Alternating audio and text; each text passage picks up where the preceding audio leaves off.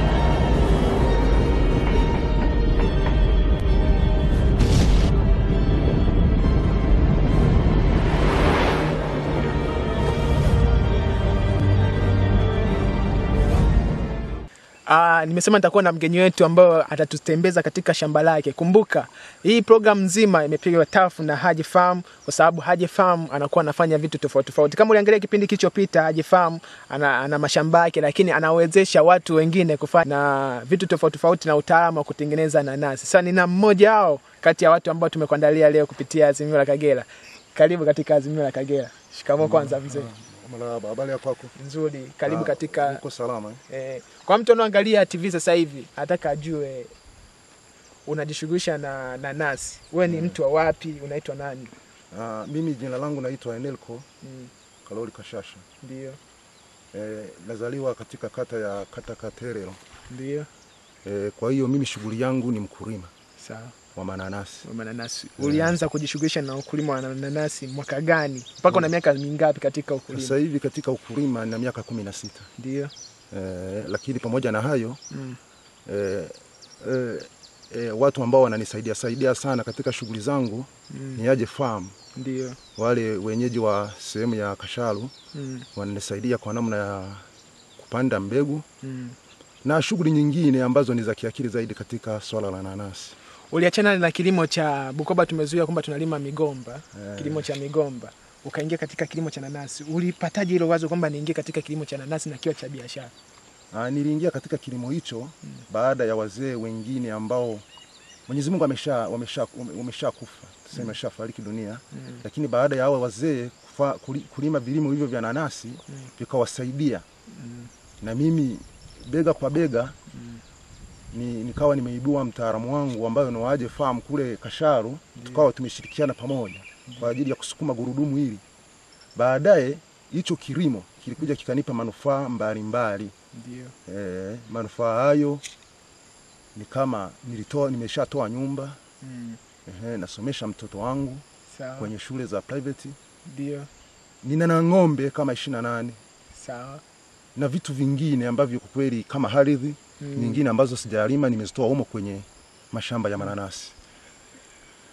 Kwa hiyo kilimo cha nanasi kimekusaidia kusomesha watoto, kujenga nyumba, kununua mifugo, alafu na kuongezea ardhi ambazo zipo kama ziada ambazo nategemea kulima hapo baadaye tena.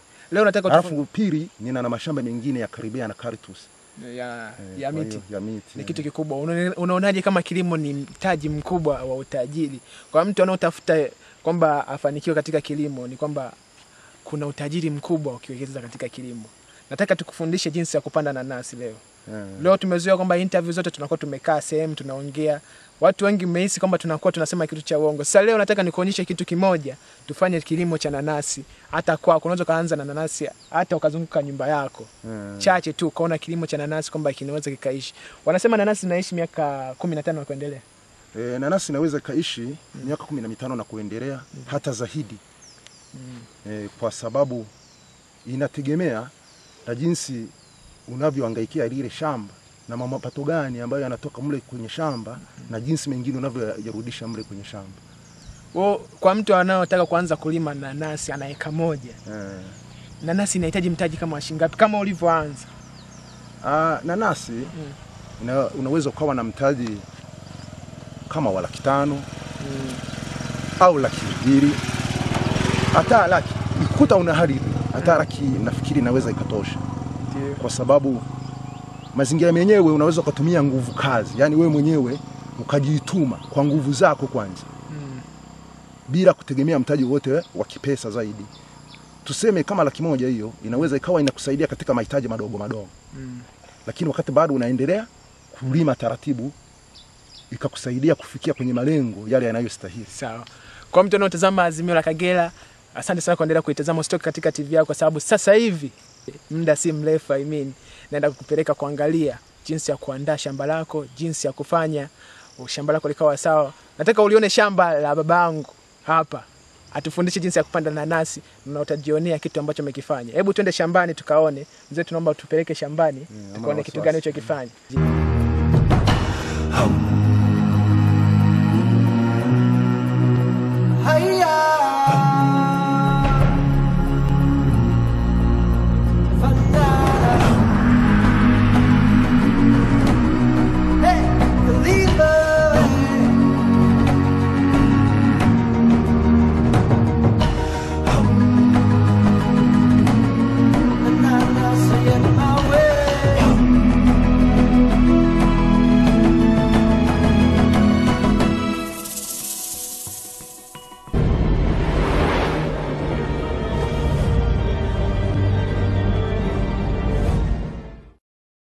Kama ulivyoangalia nyuma yetu ni shamba kubwa la nanasi ambalo limetuzunguka sisi.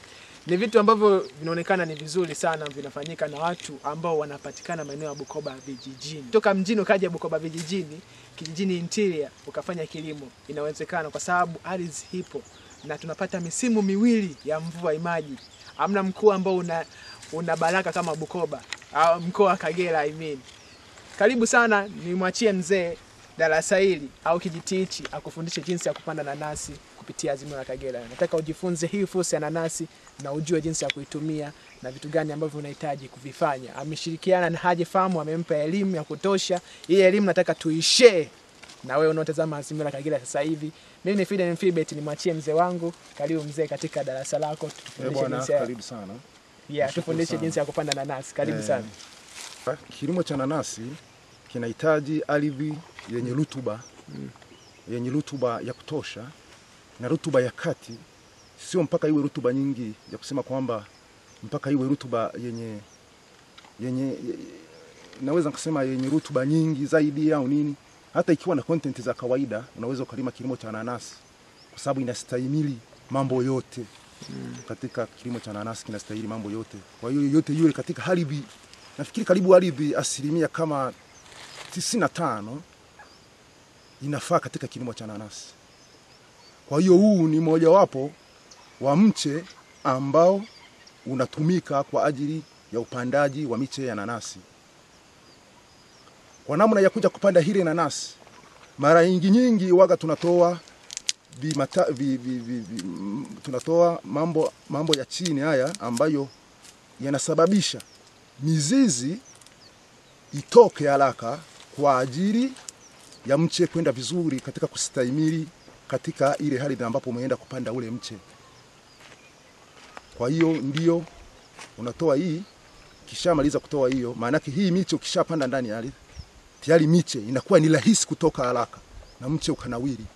Kwa hiyo ukiacha hivi tu bila kuweka hii, bila kuitoa, maana yake mche unaweza ukawa mwekundu au ukaingia katika sura nyingine ambayo iko tofauti na jinsi wewe usivyotegemea. Lakini ukitoa hii ukitoa haya madudu niliyotoa, yanakusababisha mche utoke vizuri na unawiri vizuri na upate tunda haraka.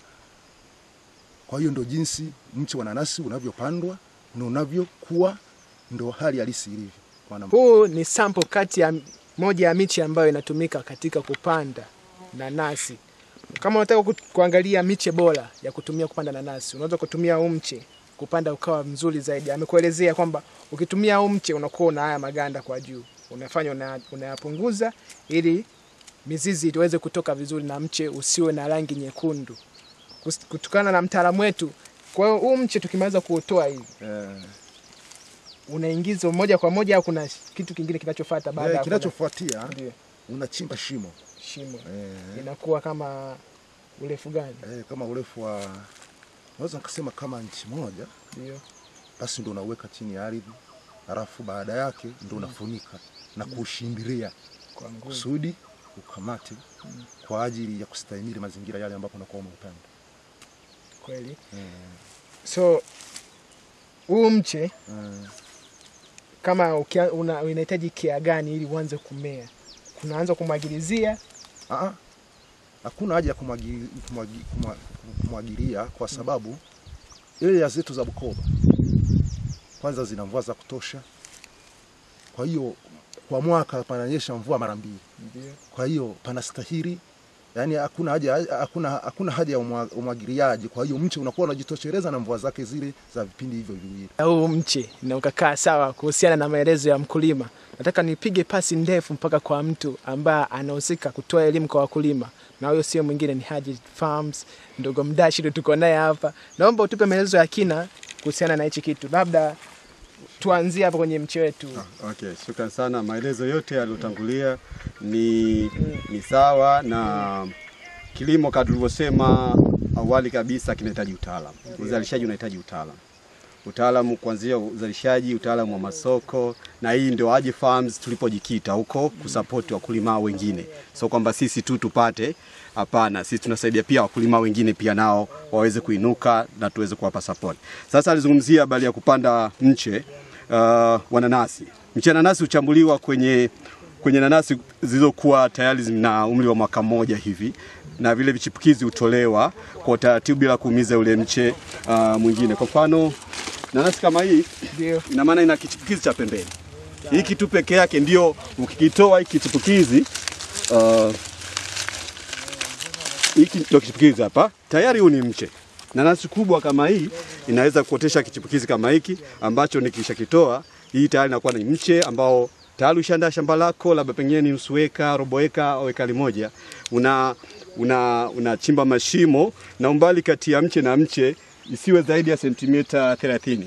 Hiyo ni kwa sababu miche nanasi zitakiwa kuwa na zitaanguka, zikiwa mbali zinaanguka. Kwa hiyo inafaa mche kati ya nanasi na nanasi iwe sentimita 30. Alizungumzia Bwana Henry ambaye tunashirikiana naye katika kilimo na tunamsupport kama Haji Farms. Amezungumzia habari ya ardhi, kwamba ardhi gani inatumika, na ulimuuliza ndugu Fiden, ulimuuliza ardhi inayoweza kutumika kwa ajili ya kilimo cha nanasi. Kabisa ardhi karibu zote kwa survey tuliofanya karibu mkoa mzima wa Kagera au kanda ya Ziwa, ardhi yoyote hata juu ya milima, hapa tulipo ni juu ya mlima hapa, na kuna mawe mengi sana, lakini cha ajabu hii shamba limestawi ni miaka mingapi sasa hivi? Karibu 16. Na bado anaendelea kuvuna. Kwa hiyo sio kwamba kuna shida ya ardhi. Ardhi karibu kila ardhi inaweza kusupport kustawisha nanasi. Na haijalishi ardhi iko sehemu gani. Kwa sababu nanasi haihitaji rutuba kubwa, haihitaji maji mengi kama upande kwenye tingatinga. Eneo tu lolote unaweza kustawisha vizuri, nanasi inaweza kukua na unaweza kuvuna kama alivyofanya ndugu Henry. Sasa una eneo lako, kitaalamu una eneo lako umeliandaa zuri na umelima mashimo, kati ya shimo na shimo sentimita pengine 30 ama 20 na limepangiliwa vizuri. Sasa una miche yako umeshaipata aidha kutoka kwa mkulima mwenzako au hata sisi wenyewe Aje Farms pia tunatoa miche kwa wakulima wengine ambao wanaanza.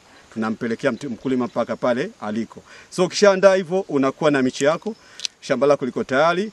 Kama alivyoelezea kaka Henry hapa, mkulima ambaye tunamsupport, unatoa haya madude ya chini haya. Haya hataki kuwepo. Wakati unapanda mche lazima haya yote hakishe yale ya kwanza, yale ya mwanzoni, au sitoe yote, toa baadhi ya mwanzoni ili kuhakikisha kwamba ile mizizi ile inapata kutoka kwa haraka. Ndio mche utaweza kunawiri ndani ya muda mfupi, uweze kupata mavuno. Kwa hiyo ukishakuwa tayari umetoa haya pembeni, tayari utaona vimizizi vidogo vidogo, na shimo lako ni kama midi ya sentimita 3, 4, 5 hivi. Shimo lako haliendi ndani sana. Kwa hiyo umeshachimba shimo, then utaweka na utashindilia udongo kama alivyosema, na baada hapo kinachofuata ni kuhakikisha kwamba unafanya palizi kwa wakati. Zao lolote lile linahitaji palizi, ndio zao linaweza kunawiri vizuri. Lakini pia ili kutunza unyevunyevu kwenye shamba na kuongeza rutuba kidogo, japo nanasi inahitaji rutuba nyingi. Hamna haja mbolea ng'ombe, hamna haja mbolea viwanda hapa, ni shamba lenyewe. Unaweza kaliongezea kidogo nyasi. Nyasi zina kazi nyingi sana. Hizi nyasi haya matandazo ya nyasi yana kazi nyingi kitaalamu. Namba 1 ni kutunza unyevunyevu. Namba 2 kuzuia magugu, pia usipate palizi ya mara kwa mara. Kwa hiyo ndio maana shamba liko smart, kwa sababu huyu bwana Henry ameweka matandazo ya nyasi kwenye shamba lake, na kwa hiyo unyevunyevu ana faida nyingi. Unyevunyevu upo, magugu hawezi kuota ovyo ovyo, lakini pia hizi nyasi zikioza zinaleta nini? Rutuba kidogo kwa ajili ya ustawi mzuri wa nanasi. Ndio maana shamba limedumu miaka 16. Kama ni pesa alikuwa ameweka benki, sidhani kama angepata faida kama hapa alivyoweka kwenye shamba lake la nanasi. Kwa hiyo kwa ufupi tu ni hivyo. Na uangalizi, bila shaka kitu kingine ambacho cha msingi sana kitaalamu ni kutizama usalama. Wanyama waharibifu pengine wanaweza kuharibu nanasi kama wale ngedere. Ukiwa na mbwa tu mmoja akibweka mara moja, utaona ngedere kwenye shamba lako. Kwa ufupi ni hivyo kitaalamu, namna ya kustawisha kuanzia mwanzo, kuchagua eneo, namna ya kupanda na namna ya kutunza shamba lako. Kwa ufupi maelezo ya kitaalamu ndo kama hayo. Huyo ni ndugu Mdashiru kutoka Aje Farm, ni mtaalamu wetu ambaye tunaye leo, ambaye tumekuwa tuna mkulima pembeni, tuna mtaalamu wanatuelezea jinsi ya kupanda nanasi. Imekuwa ni combination moja nzuri sana. Na hisi umepata elimu kidogo kuhusiana na hicho kitu. Sasa kuna stage zinazofika nanasi. Huu mche umekuwa, umeanza kuota. Kuna stage ya kwanza ambayo inakuwa kichanga, kuna utaalamu anakuja kutuambia. Stage ya pili, stage ya tatu. Tunaomba ndugu Mdashiru tuendelee na darasa la nanasi. Shukrani. Ukishakuwa umepanda nanasi zako, utahitaji karibu miezi 18 kuweza kusema nimeingia shambani. Sasa sio kama mpandaji, kama mvunaji. Ni miezi 18 shamba lako litakuwa tayari na matunda na ambayo yako tayari kwa ajili ya kuvuna. Na kuna hatua zinapitia nanasi. Hiyo miezi 18 kuna hatua inapitia. Hatua ya mwanzo unaweza ukashangaa kama mkulima ukiipanda kama miezi 3 au 6 ya mwanzo, inaweza ikaonekana isinawili sana kwa sababu bado inakuwa inapeleka mizizi kutafuta chakula kwenye ardhi. Lakini baada hapo miezi 7, miezi 8 utaona nanasi inaanza kubadilika kutoka kwenye ule hali ya unjano na kuwa nanasi inakuwa kijani. Hiyo ni hatua ambayo kwamba mizizi imeshikilia vizuri. Napitia hizi kama kitaalamu, nanasi napita nayo kama mtoto anavyokuwa nakuwa. Mara kuna hatua ya kukaa, kuna hatua ya kutambaa, kuna hatua ya kusimama, kutembea, kukimbia. Hata na mmea wote nao pia unapitia hatua. Kama mkulima unatakiwa kitaalamu ujue kwamba mmea wangu umefika kwenye hatua gani, ili uweze kujua naweza kutoa huduma gani kwa wakati gani. Kwa hiyo hapa baada ya kupandwa Mche unaonekana kama hivi Hapa ni miezi labda 6, unashaanza kuanza kubadilika kutoka kwenye unjano umeshakuwa ni kijani sasa. Na maana hapa mizizi imeshaanza kushika vizuri kwenye udongo. Na baada hapo mwaka mmoja hivi au mwaka mmoja na mwezi mmoja mche kubadilika na ubadilika zaidi na kunawili bora zaidi na kuanza kutoa tunda ambalo linakuwa dogo sana mwanzoni, lakini baadaye tunda hilo huendelea kukua taratibu linaendelea kukua, na ili tunda labda kama baada tangu kuchanua lina mwezi mmoja. Baada ya mwezi mmoja na nusu mpaka miezi miwili tunda hilo ufanana kama hivi mwezi mmoja hivi na nusu tunda lenyewe huendelea kukua na kuongezeka ukubwa. Na wakati wa ule utu uzima kama angekuwa ni mtwe, lakini kwa tunda lenyewe wakati wa kukomaa sasa linakuwa kubwa namna hii, na ukubwa unatofautiana kutokana na aina. Kwa hiyo hili tayari limeshafika hatua ya mwisho katika ukuaji, ndio maana tayari limeshaanza kuiva. Ukitizama na nanasi kawaida inaanza kuiva kuanzia maeneo ya chini, na inabadilika kutoka kwenye hali ya rangi kama hii inaonekana, sio mtaalamu wa rangi lakini inatoka kwenye rangi kama hii inaonekana kwenda kwenye rangi ya njano kama inavyoonekana. Ina maana itayari kama ni mkulima siku hiyo wewe ni kama ni siku ya kufanya kusema kwamba ni lengo langu limetimia. Tayari nanasi yako itakuwa iko tayari na utapita shambani kwa ajili ya mavuno. Bila kuitazama Azimio la Kagera, na hapa bado tuko shambani. Tumekuwa na mkulima wetu, tuko tuna mtaalamu wetu kutoka Haji Farms. Wamezidi kutupa elimu na madini tofauti kuhusiana na kilimo cha nanasi. Kilimo cha nanasi kina faida nyingi. Atakuja kutuambia mtaalamu akija kumalizia. Kumbuka mimi ni Faida Mfibe, tunaendelea kuitazama Azimio la Kagera. Kumbuka usisahau kutufuata Instagram, Facebook na Twitter kwa kutumention hivyo Azimio la Kagera. Tumalizie kwa mtaalamu alafu tuje kwa mkulima, au tuanze kwa mkulima. Tuanze kwa mtaalamu ndugu Ndashi. Tumalizie. Tumalizie haraka ushauri na mtu anataka mbegu kama hizi. Shukrani sana Mr. Fide, na kama tulivyoona hatua hizo 4 zinapitia zao la nanasi tangu kupanda mpaka kuvuna na maelezo haya kwa hapa dakika chache hizi inaweza sitoshe, kwa sababu wanasema mwalimu mzuri kabisa ni uzoefu. Kwa sisi tuna uzoefu mkubwa sana katika ustawishaji wa hizi nanasi. Endapo mtu yote mtazamaji ama mtu yote angependa naye kujiunga katika biashara, kilimo biashara cha nanasi, naweza kutupata kupitia namba 0757757968.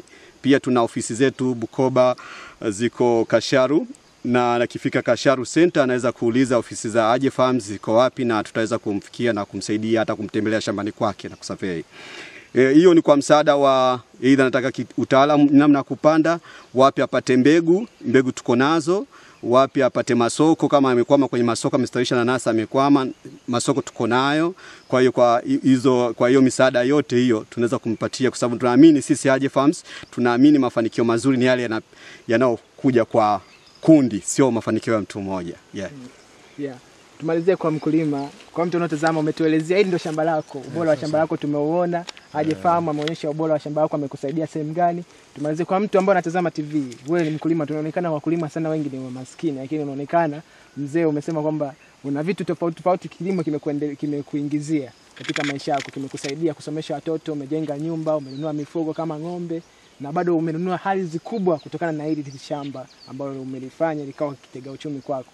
Uliona fursa ukaigeuza kuwa ikawa inaingiza kipato kwako kwa ujumla. Hebu washauri watu wanaoangalia TV sasa hivi kupitia Azimio la Kagera. Mtu yuko nyumbani amekaa analia, yuko mjini, yuko shamba, kuna ardhi ipo. Mshauri yule mtu ambaye anaangalia sasa hivi utajiri wa kilimo uko wapi?